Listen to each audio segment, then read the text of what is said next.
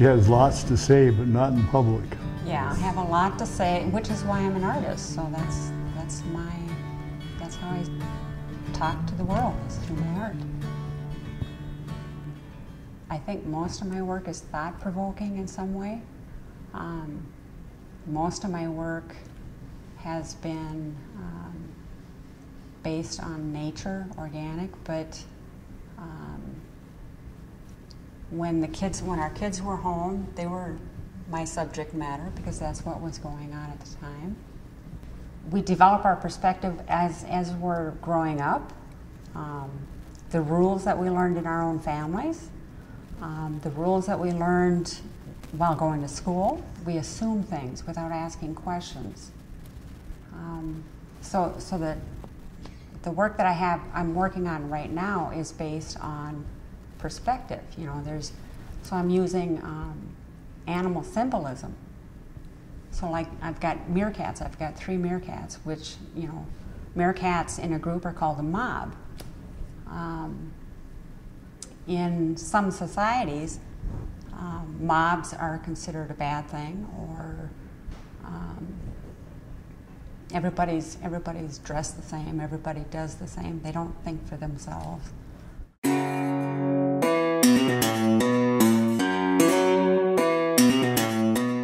Most people think it's strange. Most adults think it's strange. Kids really love it. They walk right up to it, which is really fun to see.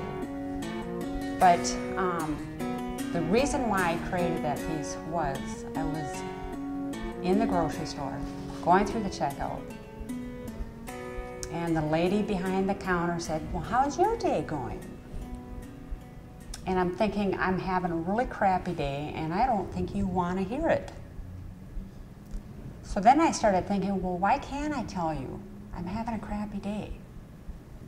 Because everybody has those days, every single person on the planet. But yet we can't talk about it.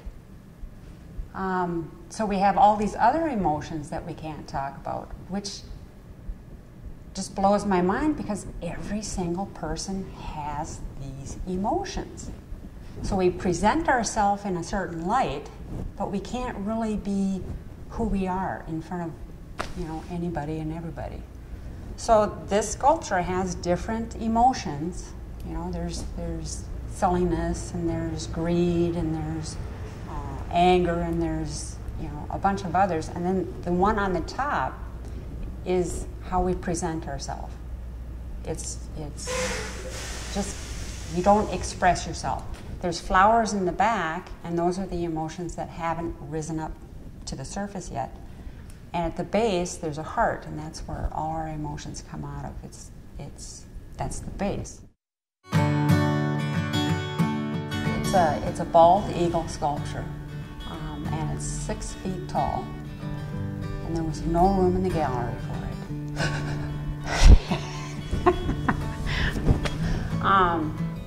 Anyway, it sits on a base, it sits on a tree. It's a life-size eagle, and it's carved steel. It's welded and carved steel. And the reason why I created it, it was actually a challenge from a friend. I bet you couldn't build an eagle. I was just doing wrought iron things at the time, and, you know, functional pieces. And he said, I bet you couldn't do an eagle. Well, so I started creating an eagle out of scrap steel that we had around. So that's how that came about.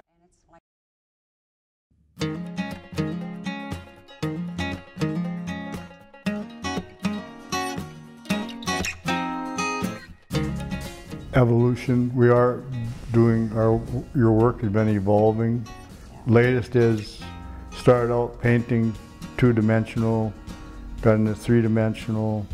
I should say why I got into that. I was doing painting, nothing was selling. Came home to him and I said, nothing's selling, what am I doing wrong? He said, well, why don't you try blacksmithing? I said, well, I don't know how to do that. So he was dabbling in blacksmithing. So he taught me a few things, and I felt like I was all thumbs. So I quit. I can't do this. So it took 5 years for him to convince me to get back out to the shop and try again. So and one of the analogies used for blacksmithing, how do you make steel, you know, it's hard, how can you move it? You have to picture steel as clay, and hot steel moves like clay. So if your thumb is a hammer and your clay is a hot piece of steel and you hit it with a hammer, it's going to move like clay would with your thumb. So that's kind of how he got me out there, because it was like, once I saw how metal moves when it is hot, it's like, oh yeah, okay. And then all of a sudden all these ideas started coming. And that's when it exploded. I haven't painted in years, because the metalwork is pretty much taken over. So, and now we're getting into bronze casting. Bronze casting. So it was painting first, then it was blacksmithing, then it was metal sculpture, welding metal sculpture, and now it's bronze casting, which means I'm getting into clay and wax sculpture. Larry's so important. And I don't want to make his head any larger, but I don't know how to build a furnace. I'd probably blow myself up. I don't know how to build a furnace. The mechanics of it, I don't know how to do. I'm not mechanical. He's a millwright mechanic most of his adult life. So he's got the skills, he's got the knowledge. If I need something, he figures it out. So for casting, he's created the furnace for melting bronze. He's figured out how to create a melt-out furnace. What else? You made all the lifting tongs. Pouring shanks. Pouring shanks. He's done all the research on, you know, what temperature the bronze has to get to for melting. He's done all that. And he's allowed me to just create. So he's just really important. I could not do this without him. Brent from Great River Door saw my sculptures and he says, you have to bring your stuff to Crossing Arts. You just have to. So we jumped in the car and we drove down here and said, you guys interested in anything I do? And I had 2 sculptures with. I think we were bringing them down to Bloomington for a show. Right. So we stopped in then. That's why we had them with.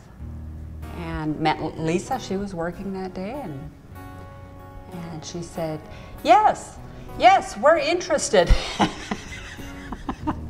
So she's been great. Check out our website, eartheagleforge.com.